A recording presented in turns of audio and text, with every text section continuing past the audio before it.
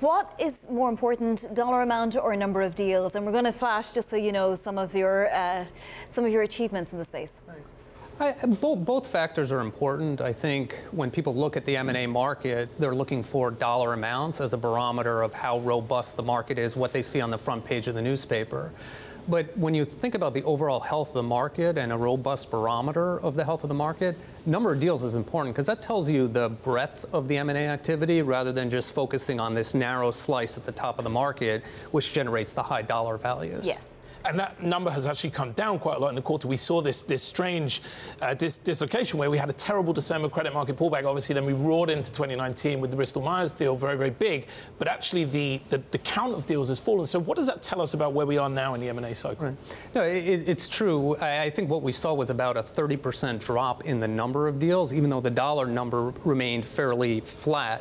I think it tells you that there's a number of factors that are depressing the M&A activity. It's hard to pinpoint a single one of them, but I think you mentioned the debt market dislocation. I think there are some residual impacts of that, certainly offset by the Fed's indication that it wasn't going to be raising interest rates again this year. But there's certainly some jitteriness in the debt market resulting from that.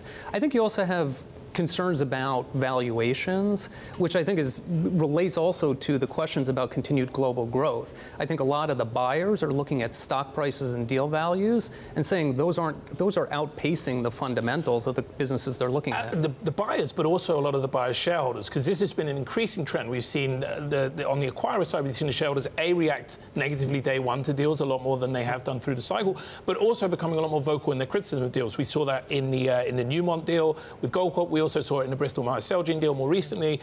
I know you're involved in that deal, so there's not an amount you can say, but how much of an issue has that become for acquirers in actually going forward with big deals? Right. And I think another driver of that trend is the fact that stock has become an increasingly important component of a lot of the big deals that we're seeing.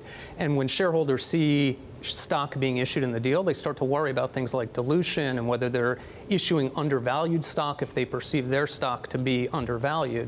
So what you're starting to see is boards having to spend time ahead of buy-side M&A thinking about what that shareholder reaction might be.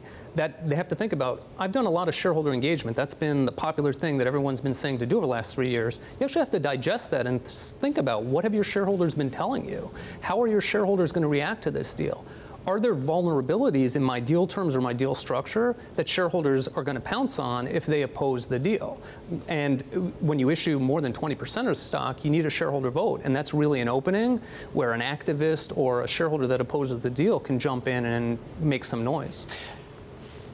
You go ahead, Vonnie. Well, I was just going to say, and plus the regulatory regime has changed a little bit as well. How have your thoughts on vertical versus horizontal deals evolved over the last couple of years? Right. I think on the regulatory side, there have been a bunch of new regimes that have come in place. You have the CFIUS pilot program. Actually, the European national security regime is coming online tomorrow, actually.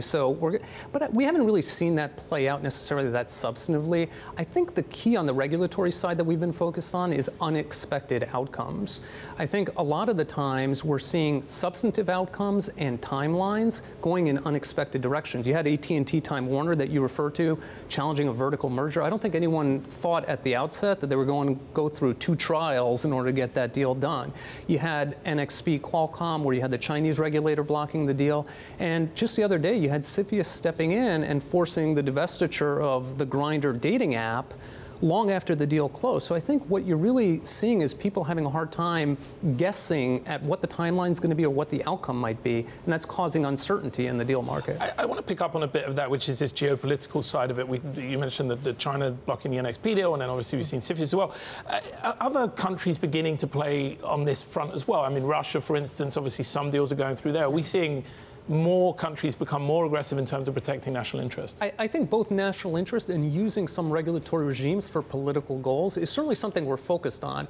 I don't think it's yet become a significant obstacle to deal activity, but you're having to think about it. When you sit down and talk to a management team or a board about doing a deal, you have to think about, is there a country here that's on the table that might look at this deal and say, here's an opportunity for me to advance my own national interest. Here's an opportunity for me to disrupt something that's important to another country.